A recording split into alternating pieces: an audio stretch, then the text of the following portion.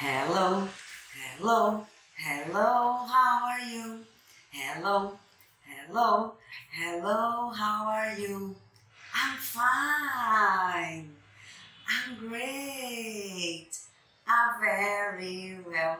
I'm fine. I'm great. I'm very well. How's the weather? How's the weather? How's the weather today? Is it sunny? Or is it cloudy? Is it raining? How's the weather today? Inksy Winksy Spider climbed up the water spout.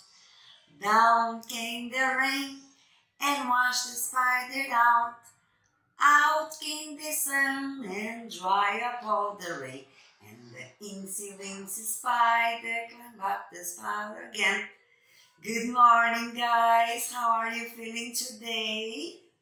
I'm happy again because I'm here, and today we're gonna study many nice stuffs, okay?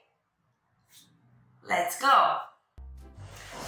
Guys, do you remember that we studying about our planet and the environment? Yes? Do you remember this? So, today we're gonna talk about one very important thing.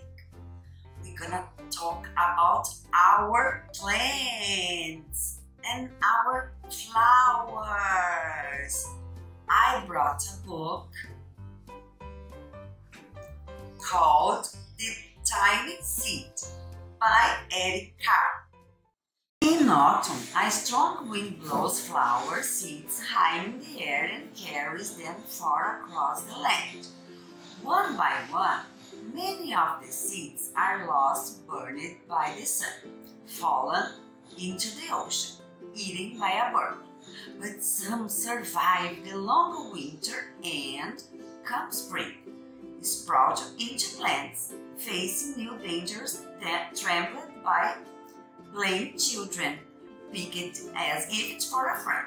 Soon, only the tiniest seeds remains, growing into a giant flower. And when autumn returns, send its own seeds into the wind to start the process over again. Guys, do you know the plants are very important to us and to our planets? Do you know about this? Do you know how we can take care of them? Yes? Do you know how we can plant some plants? Yes? So guys, to take care of the plants, we need water, sun, and birds and butterflies. Do you know the insects and bugs are very important to the plants? Now, let's make an experiment. It is very nice. I think that you've already done this in your life, but let's do this experiment with me, okay? So, guys, let's make our experiment today. The materials that we need are cotton balls, some beans, a glass,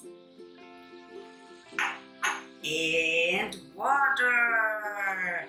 This is very simple. First, you have to put the cotton balls in the jar. Then, let's put our beans, okay?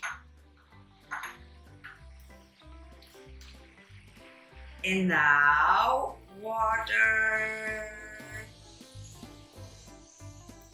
It is very simple. Now let's wait the beans grow, okay? Let's see how many days the beans are going to start to grow. Nice, huh?